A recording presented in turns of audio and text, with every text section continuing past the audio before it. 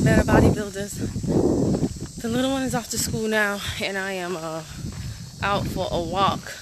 And I looked at the time. It's kind of hot. I usually like to walk after the sun goes down, but that's when I'm doing homework, unfortunately, or before the sun comes up. But that's when he's still in the bed. So, although time freedom is nice, if you got a kid, that freedom ain't so free. You still have limitations and restrictions, but still, I was looking at the time, and I think it's like, what is it, like, yeah, 10:09. And I was thinking to myself, wow, you know, look at, guys, I got my weights on. I got my belly thing packed up here. Got my waist trainer on. Of course, I got my thigh burners. And I got my, I hope y'all can see it. Got my Kango jumps with my compression socks. Yes. Next time I'm going to have one of those big old Mexican hats to protect my face from the sun. But I was just walking and thinking to myself, and I was like, wow, it's 10 o'clock. You know, I remember when I used to work for the state of Georgia, and by now I would have been at work probably about, I don't know, 2 or 3 hours. I would be running around like a chicken with my head cut off, trying to get into the high schools to speak to them about getting free money for college. None of the students wanted to hear it. None of the administrators wanted to let me in because it meant they would have to reschedule their day, and God forbid they do some work. And I'm not trying to knock everybody in higher education, but I saw some really crazy things, y'all. And it was a huge eye-opener to me. I always say that God let me have that job so that I could see how to better protect my son when he becomes, you know, of high school age.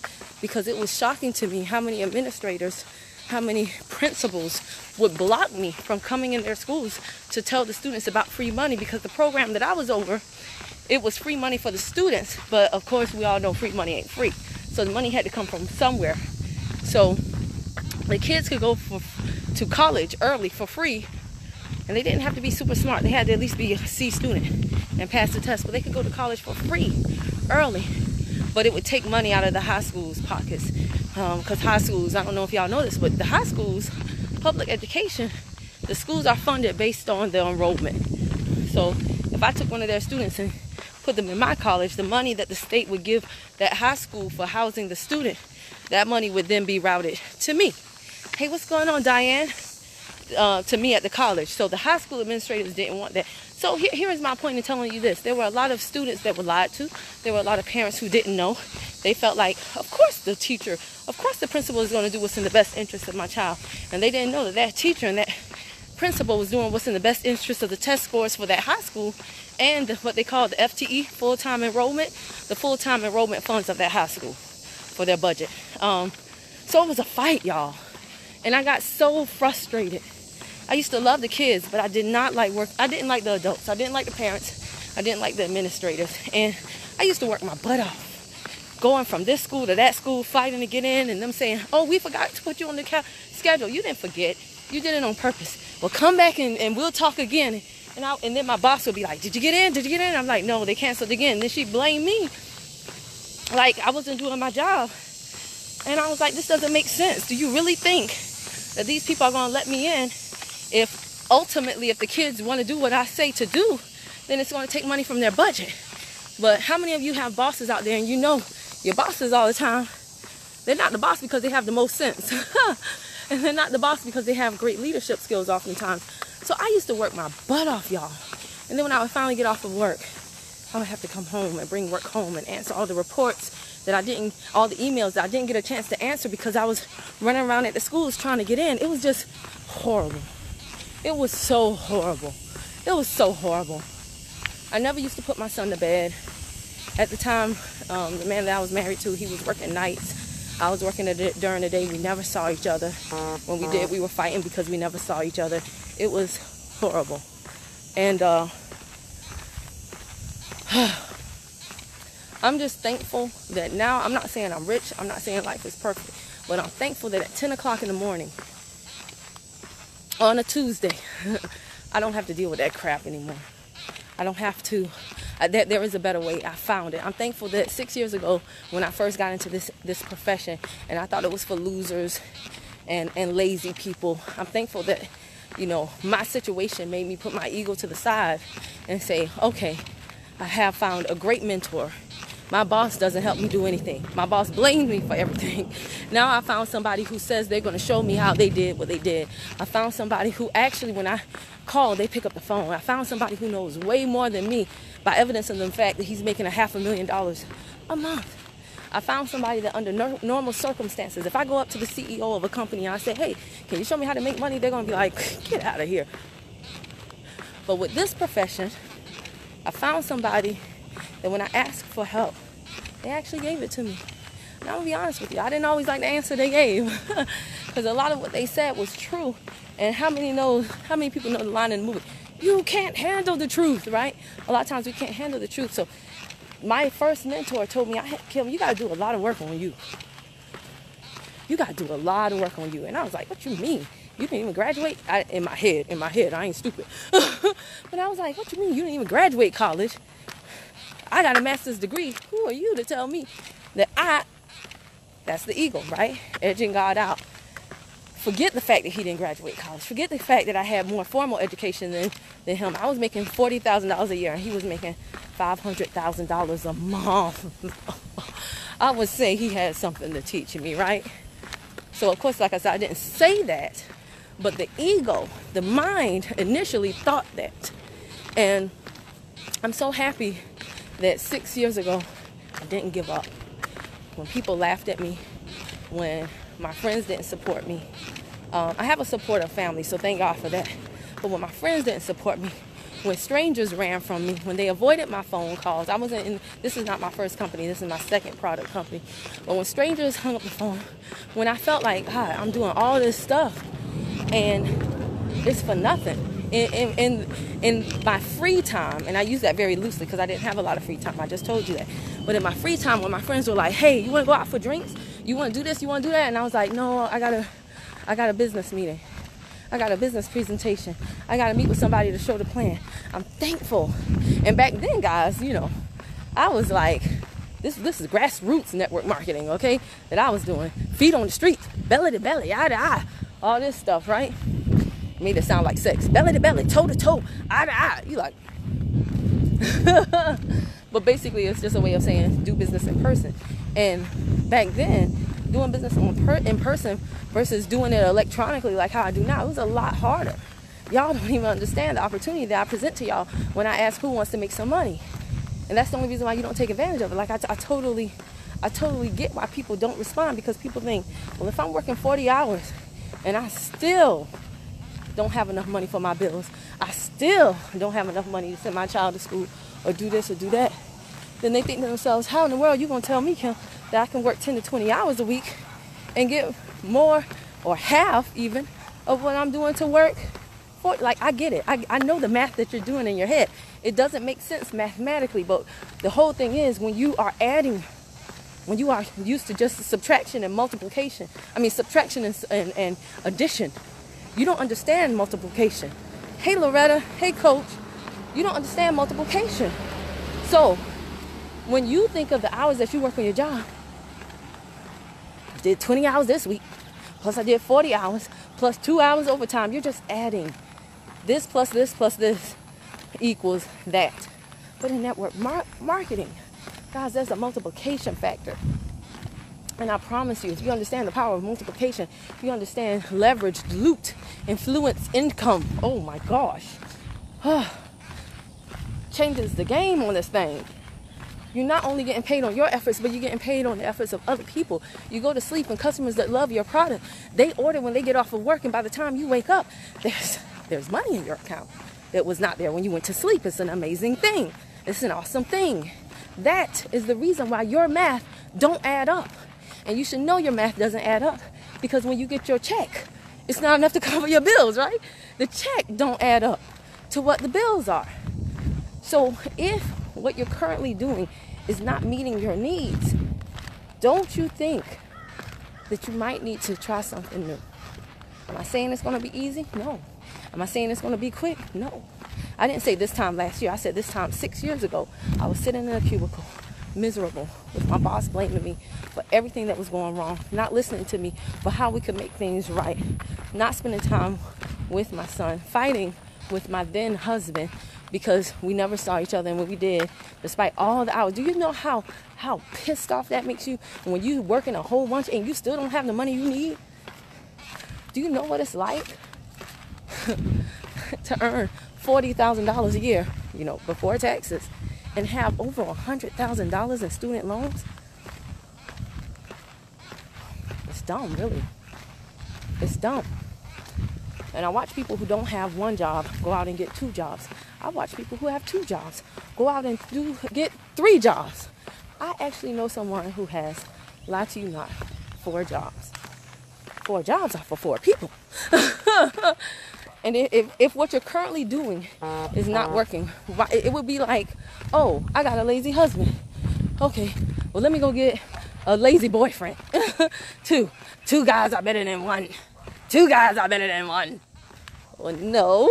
If the guys are exactly the same, then, and I'm not advocating cheating. That was a bad example. Anywho, all I'm saying, guys, is I was the girl that people did not like to talk to. I was the girl that people thought was stuck up. I was the girl that people thought had an attitude. I was the girl that just kept to myself because I didn't realize that communication is key. Communication, good communication, will give you all the currency you need. I didn't really fully understand that money is not just walking around here on the streets by itself. Money is in the pockets of the people. And until you can articulate yourself and communicate with people and make them have a good experience when they're talking to you, you'll never get any more money. You really won't. That's the problem. The problem is that it's not that your job is not good enough. It's that you're not good enough. But you really are. You just don't know it. And you will never be good enough in that job because that job has a cap. The best cashier in the world is still only going to get paid max about $12 an hour. They're not going to be like, you know what? Kim is a stellar cashier. Everybody loves her. They're always on her line. Let's pay her 6 figures. That's never going to happen. So if the job that you are in has a cap based on, and they're only going to pay you enough to keep you from walking out that door, but it's always going to be way lower than what your time is worth. What is your time worth? Only you can say that. It depends on your skills.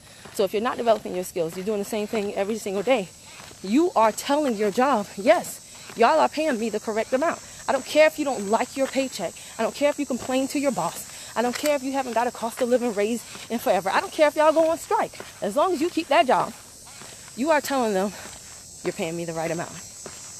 Because if it weren't the right amount, you would walk out. And they know that. That's why they won't give you a raise. I remember when I asked my boss for a raise, and she said I deserved a raise at one point. Before things got really, really bad, and she was blaming me for everything. She was like, I went from being like the best employee, having the best evaluation, to her just nitpicking everything. It was 1 year between I got the best evaluation ever in the world and the worst evaluation. Like, they had me like public enemy number 1. But, man, I'm telling you, when my boss liked me, she agreed that I needed a raise and that I was supposed to get a raise. And she kept promising me, when this happens, when the budget cycle starts new, well, we're about to get a new college president. When we get the new president, I'm going to advocate for you. And you know what? Instead of a new raise, they gave me a new territory, which meant double the work. No raise. One day when I tell y'all my story completely, it's going to blow your mind. It really, truly is. But I'm just bringing it back around to where I am. It is hot to death right now. But I am so happy and thankful and grateful that I am able to walk, look at the beautiful trees in Savannah, enjoy the abundance of the day, listen to the gnats. I'm happy that I'm able to even experience this heat. I'm happy that when my son gets out of school, I'll be able to get him. I'll be able to do homework with him. I'll be able to pray with him before he goes to bed. I'll be able to talk to him while he likes for me to stand outside the bathroom door and talk to him. Oh my gosh, he's so high maintenance. Stand there and talk to me. I'm like, yes. What is the guy on Coming to America? Prince who? Yes, Your Highness. So I gotta stand outside the bathroom and talk to that boy. But you know what? I do it because one day he's not gonna want to be around me. And one day your kids are not gonna want to be around you. That's why if you have kids, if you have grandkids, it's super important that you do everything in your power to spend as much time with them as possible. Tomorrow is not promised to anyone. I have a friend whose 15, 16-year-old son drowned last year.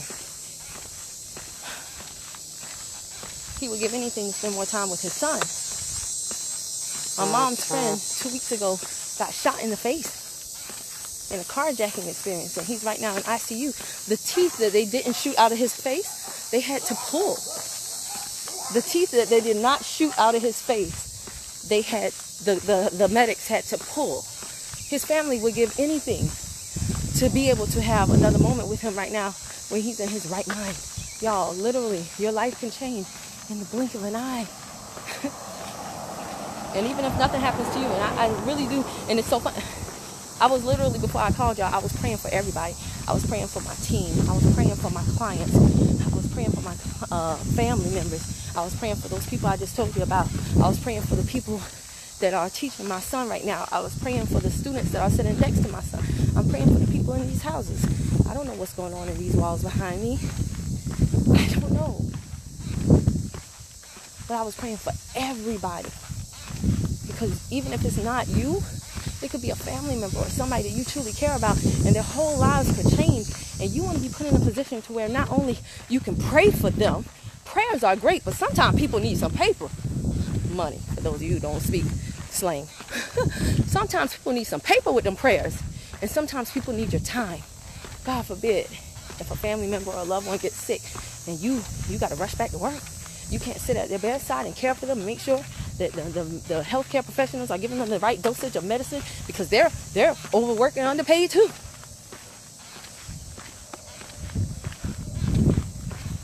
Y'all, it's a new economy. It's a new day and age. You got to stop thinking that whatever you're doing right now is going to get you what you need. You got to stop thinking that the world is going to just bow down to you because you got 10 kids, 20 kids, 30 kids, because you got 4 jobs, because you were in an abusive relationship. And God knows I'm not saying that any of these things are not important. What I'm saying is, every single time you experience pain, it's God trying to push you to become a better person. He wants to push you in how to effectively deal with that thing, that situation. I tell you all this all the time. I don't need to know what your situation is. I know what the Word of God says about you, and that's enough.